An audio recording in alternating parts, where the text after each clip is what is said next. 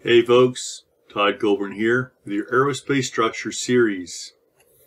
This lecture is on laminate special cases, or more specifically how the ABBD matrix affects coupling for certain kinds of laminates.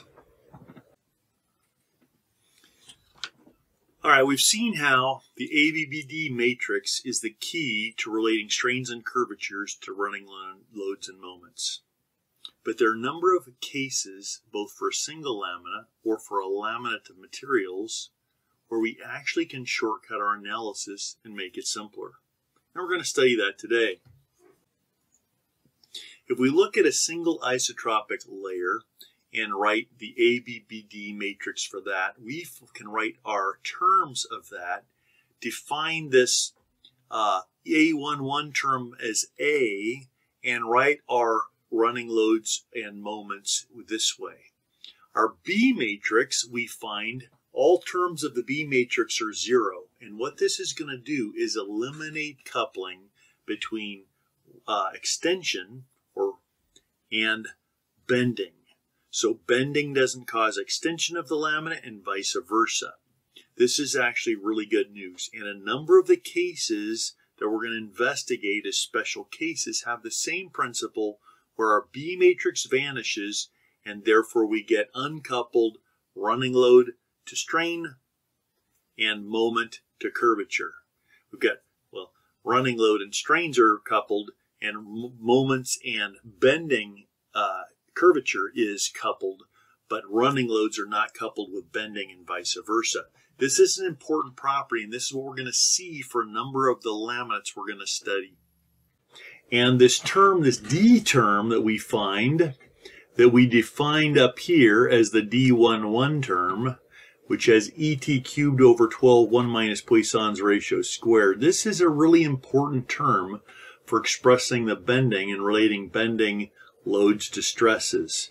Let's look at that a little further.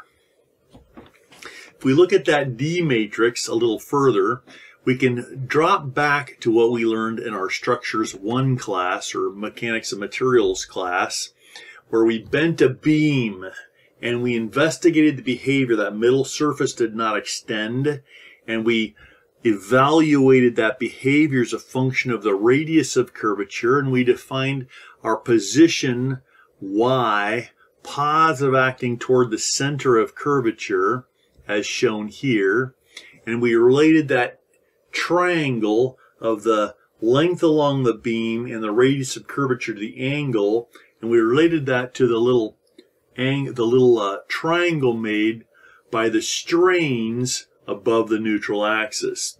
We developed these relationships where we looked at the length of any piece is the R minus Y times theta, looking at small beam theory. We could write our deflection this way and our strain this way. We developed this relation where our strain can be written as the negative of the position above the neutral axis over the radius of curvature.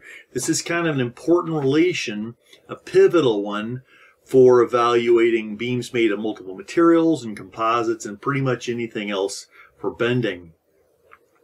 We saw that we could combine some things and write our stress as a function of that Y over R ratio, like this. And remembering that we defined curvature as 1 over the radius of curvature, we found the stress can be written as a function of the curvature. We also looked at this for composites just a few lectures ago, but this is what we developed for isotropic materials. If we have an isotropic lamina now, that was for an isotropic material where everything's isotropic and homogeneous. If we have an isotropic lamina, we saw this is our relation relating moments to curvatures. And if we focus on this first relation, if the only thing this beam is exposed to is curvature for the that X bending, then we find that our moment can be written as a function of that single curvature, like this. And we can write our strain or our stress as a function of that D parameter, which has bending and modulus information in it. And we can write it like this. We can relate this term, a way of writing our stress, to this other way of writing our stress, and we see that that D has that moment of inertia information, and it also has our E information. We're actually going to drill this idea down further in our next lecture when we start looking at bending of beams and shortcut ways to evaluate bending of composite beams.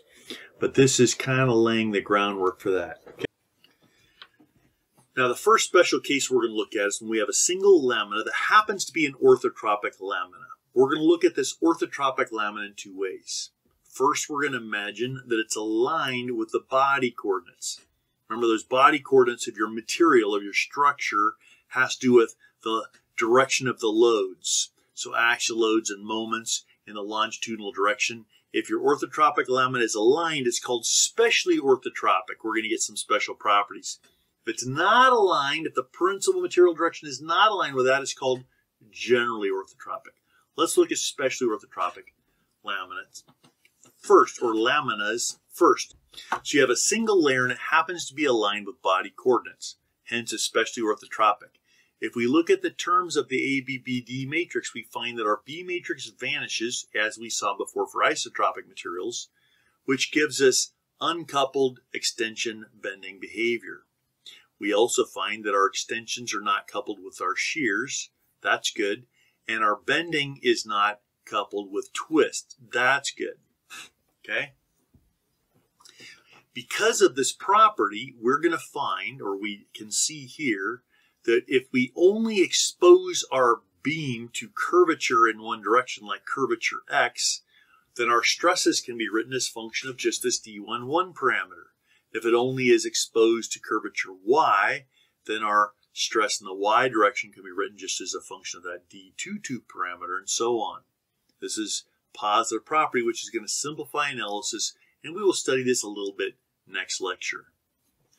If we have a generally orthotropic lamina, one that's not aligned with the material, with the structural body coordinates, then we're going to have a different set of relationships. Now we're going to once again find that our B matrix is 0, but now, so that means extension and bending is not coupled, but we do have shear extension coupling and bending twist coupling, because this A16, A26, D16, D26 terms are all non-zero. However, we can still write, if we're exposed to only one curvature, we can still write our stresses in these manners, which is good, all because we're a single layer. Next, let's look in a single anisotropic layer. And if we have that, we're going to, again, since we have a single layer, we're going to find out the B matrix is 0, but we're going to have behavior. You'll notice there's coupling between extension and shear and between bending and twist, just like specially orthotropic laminas. So what this means is, generally, even though there are a lot of positive properties of using orthotropic lamina, that orthotropic lamina loses its benefit if you use it in a non-aligned direction, because it's going to act just like an isotropic layer in that case. However, we're going to find out we still, since we have a 0 B matrix, our extensions and bending behavior is uncoupled, so we can still write our stresses in this simple way shown here. Now, if we have now we're going to switch now. We've been looking at single layers or lamina. Now we're going to look at the entire laminate. And first we'll look at laminates that are symmetric, which means it's like you put a mirror at the midplane and it looks the same as you look away above and below, which means that everything is found in the same order and same thicknesses and same stiffnesses as you move away from that midplane, either up or down. That's called symmetric. It has a lot of positive properties, one of which is that our B matrix vanishes, which once again makes our running loads and our curvatures uncoupled. Running loads and moments are uncoupled, which is really positive. Okay, it's called a symmetric laminate. Now, if we have a symmetric laminate and it's constructed with multiple isotropic layers, we're going to get even more benefit we're going to once again find our B matrix is 0, and that's going to also eliminate that extension shear coupling and the bending twist coupling. Okay? If we have a symmetric laminate and each layer is orthotropic and aligned, which means especially orthotropic, we get even more benefits, or actually similar benefits to those isotropics. We're going to find out it eliminates these shear extension terms and the bending twist terms. Once again, this is really positive. One example of this is a regular symmetric cross-ply laminate. Now, a cross-ply laminate is one where you have successive layers of 090. All of the layers, the adjacent ones, are 090. So if you're 0, you got a 90. If you got next, you got a 0, you got a 90. 090, 090, one after the other for however many layers you have. That's called a cross-ply laminate. And that word regular means all the thicknesses are the same. So if it's got all the same thickness as each layer, and each layer is either a 0 or a 90, and they're in succession to each other, that's called a regular symmetric cross-ply laminate. And once again, that has these properties of eliminating that extension shear coupling and bending twist coupling. If we have symmetric lamina, a symmetric laminate with multiple generally orthotropic layers, which means orthotropic layers that aren't necessarily aligned with our body coordinates, then we're going to find that we have shear extension coupling and bending twist coupling. However, we still have a 0B matrix since this thing is symmetric. Okay? Now, a special subclass of this kind of laminate is called a regular symmetric angle ply laminate. And an angle ply laminate is one where every adjacent layers are plus minus of the same angle. So you've got, if you have a plus 30, you have a minus 30, and then another plus 30, and then a minus 30, and so on. Or if there's 60, it'd be a plus minus 60 all the way through the laminate. That's called an angle ply laminate. And if all the thickness is the same, it's called regular. And if it's symmetric, then you can call it a regular symmetric angle ply laminate. Now, regular symmetric angle ply laminate will have to have an odd number of plies. Since these plies are going like this, in order for it to be symmetric, you're going to have an odd number so the midplane occurs right at the middle of one of those plies. Okay? This also can give you pretty good shear stiffness relative to other laminates. Another class, if we have a symmetric laminate with multiple anisotropic layers, then we're going to, once again, we'll still have a 0B matrix since this is symmetric, but we are going to have shear extension coupling. Okay? All right. Now, so we looked at what a symmetric laminate meant. An antisymmetric laminate is one where there is some form of symmetry, but it's not symmetric. Okay? So, for example, if we have an angle ply laminate, so we have a plus, let's say 30 degrees, minus 30 degrees. Now, for it to be symmetric, it would have been minus and then plus again. But if it's plus, minus, it's not symmetric, but there's some kind of relationship that's kind of like symmetric. That's called antisymmetric. Okay? It requires symmetry of geometry, which means thickness and position, in some kind of reversal or mirror image of properties. So there are actually a number of different ways you can be antisymmetric. In order to do this, you're going to have an even number of plies if adjacent plies have alternating orientation. And this is going to give us something like this. So we're going to see we do have a populated B matrix, which means we have extension bending coupling, unfortunately.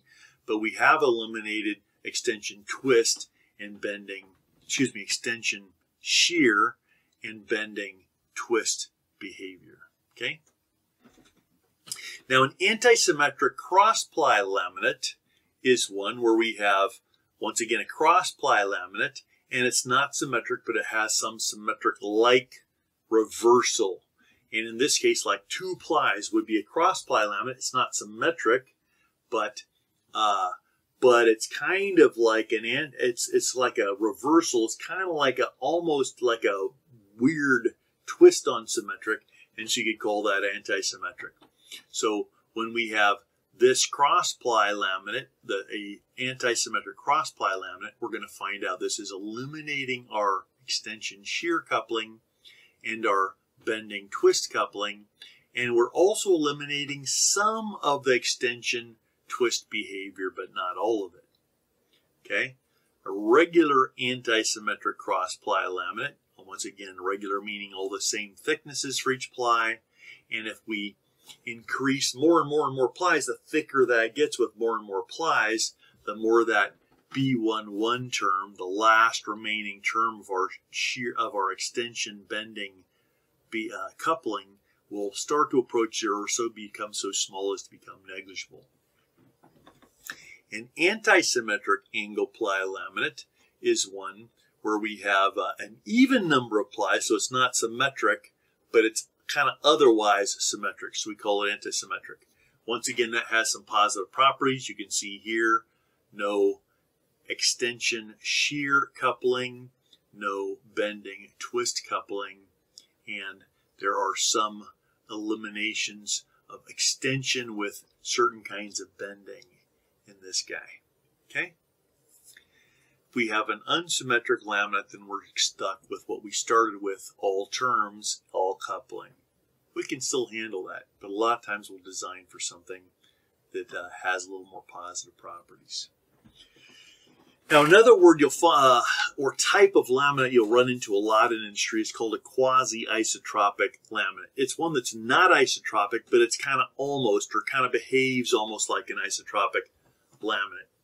And this term can be used to describe laminates that have the same isotropic extensional stiffnesses, meaning the extensional stiffness are the same in all in-plane directions. So if the extensional stiffness is the same no matter what plane you pointed at, that can be considered quasi-isotropic, at least for extension. Okay? We can also see that kind of behavior with bending if we have one where bending stiffness is the same in all directions. That also could be termed quasi-isotropic. So we see we can get quasi-isotropic behavior in an extensional manner or in a bending manner, or both, depending on the properties of our laminate. So if we have a minus 60, 0, 60, do you think that will be extensionally quasi-isotropic or bendingly, and I made that word up, quasi-isotropic?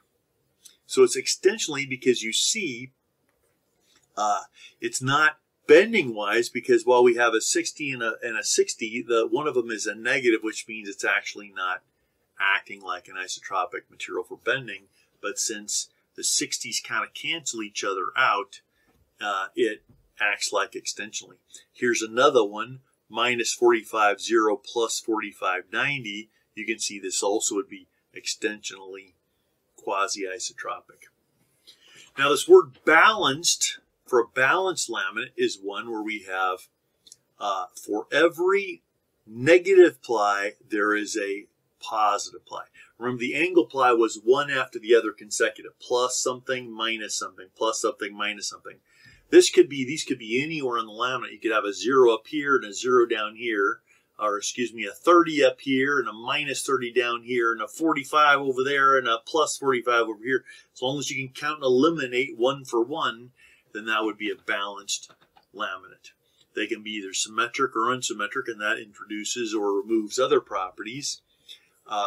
They have no shear extension coupling, and they will have no bending extension coupling if they're symmetric about the midplane, but bend twist coupling may exist.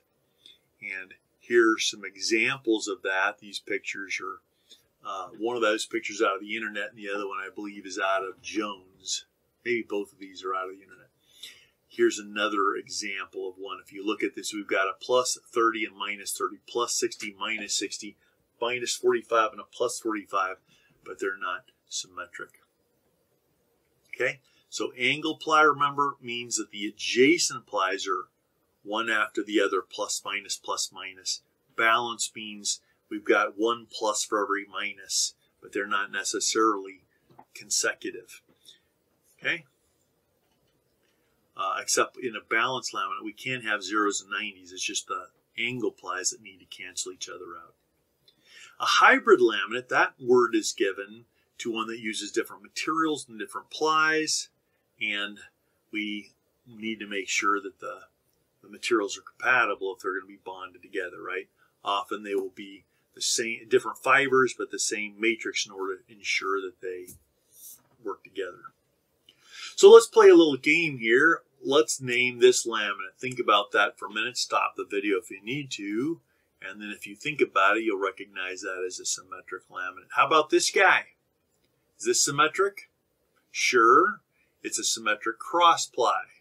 It's symmetric and it's a cross ply because it's 0, 90, 0, 90, 0, 90 consecutively. How about this guy here? Well, doesn't look like it's symmetric or anti-symmetric, but you'll notice it's balanced, right? We've got a plus for every minus, and it happens to be an angle ply since you got a plus minus and a plus minus. How about this one here? If you think about that, you should find that's balanced and anti-symmetric. This one here, think about that, and we see this is true. So that's just a little dive into those ideas. Now, these ideas aren't yet in my book as of, what is this, almost March of 2023. I will probably be adding some of that in future editions. If you want more on that, you can take a look at Jones. He does a good job of discussing some of that. Enjoy.